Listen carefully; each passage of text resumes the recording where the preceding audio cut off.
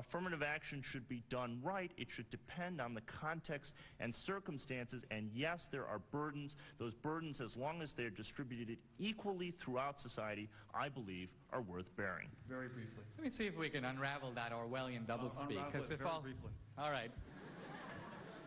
Two guys apply for a job. Two guys apply for a job. The black guy is better qualified. The white guy gets the job. That's discrimination. Two guys apply for a job.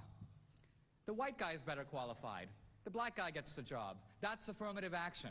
Now I ask you, what is the real moral difference between these two cases? All I see are two cases of discrimination.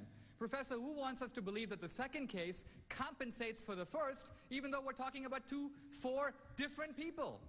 That's the fundamental fallacy of his argument. He's trying to attack discrimination by encouraging it, by legalizing it. Thank you. Please. My question is primarily for Mr. D'Souza. Several years ago, the Congress of the United States repealed minority tax breaks for ownership of media properties such as radio and television.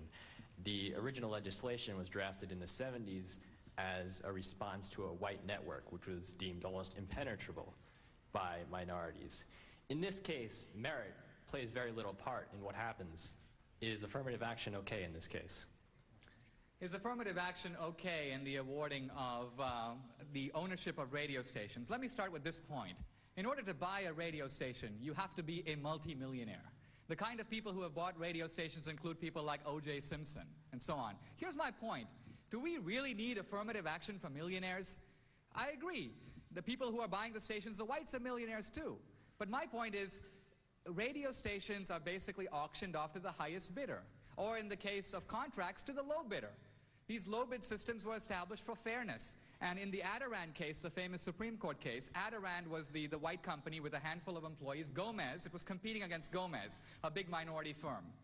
Many times Gomez had the low bid. They got the contract. But even when Adirond had the low bid, Gomez got the contract because Gomez was a minority firm. Now, is that fair?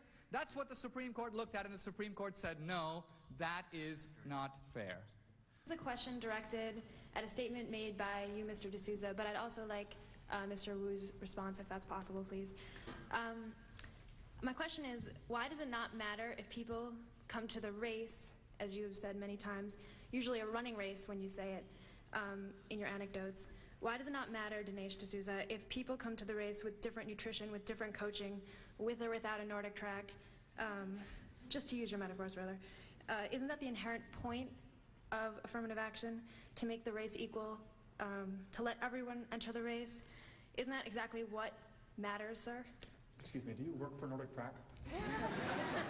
Please. My point was not that it doesn't. My point was not that it doesn't matter that people are coming to the race with different levels of preparation or even ability. It was that that fact does not violate the inherent fairness of the race. The Olympics is still fair by giving the medal to the fastest runner.